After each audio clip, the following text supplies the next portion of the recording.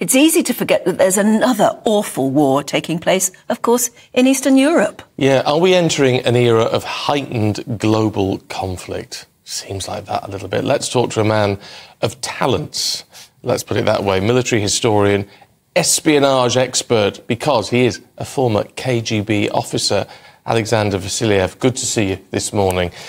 What are we to make of if we start on the global picture at the moment, why are we seeing this increase in tensions? It almost seems like it is a cycle that is coming around.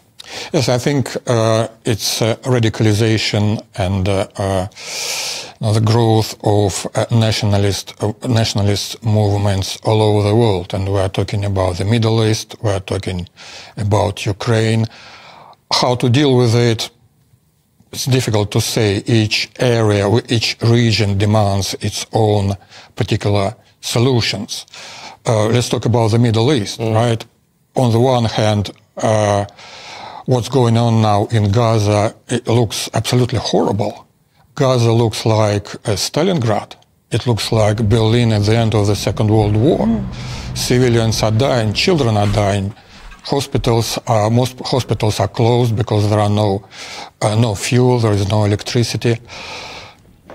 On the other hand, what's Israel supposed to do? What would you suggest?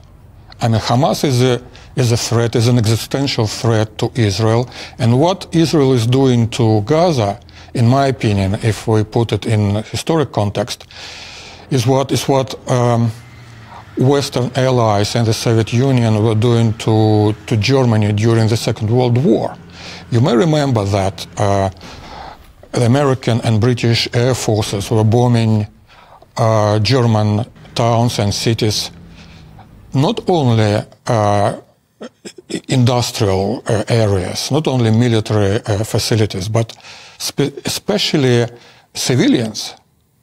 It sounds awful now. You think of Dresden. Yeah, Dresden, Hamburg. Why? Because the aim was to undermine the morale of the German population. On the Eastern Front, the Soviet Union, there was a slogan: "Kill a German."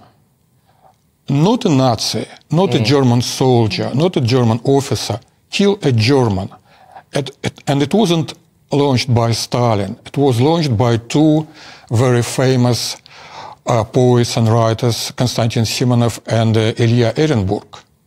Because most of Soviet writers worked as reporters, war reporters for different Soviet newspapers. And Ehrenburg, for instance, he grew up in France. He was very much European, cosmopolitan man. He knew people like Picasso, Matisse, like Louis Aragon.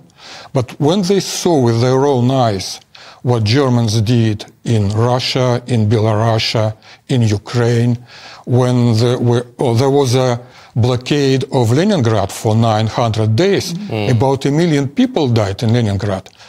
People, they were bombed to death or they were starved to death. People were eating rats. So, but what do you conclude from that? I mean, are we always going to have war?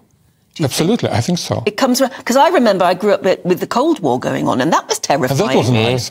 It was terrifying, That was but yes, compared.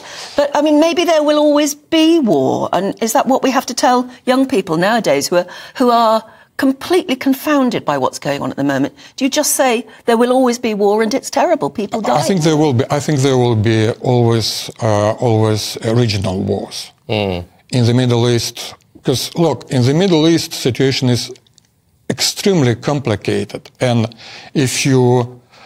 But how much of it? Right, I mean, it's a total nightmare situation.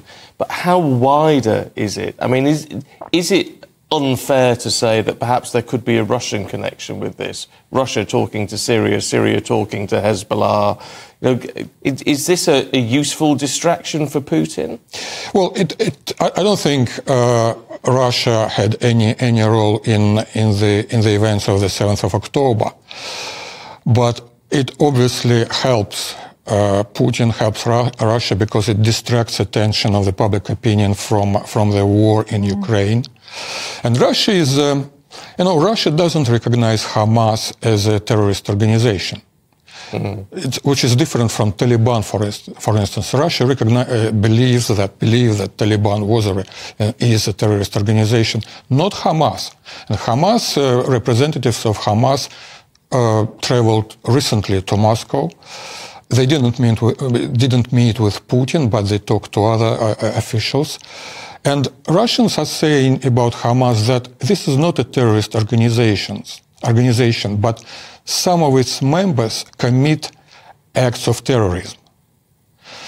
On the other hand, Russia has very good relations with Israel. And let me remind you that about 15% of Israeli population came from the former Soviet republics. They all speak Russian.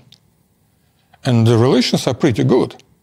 So for Russia and for Putin is a chance also to look like a man of peace, because the Russian delegation suggested several resolutions at the United Nations demanding for a ceasefire. It's pretty popular idea now. Even President of France is supporting it, as far as I remember. So Putin now stands like a man of peace. The irony. Extraordinary, yes, isn't it? Alexander, we're going to leave it there for now, but I know we are talking to you a little bit later on. Thank you very much indeed.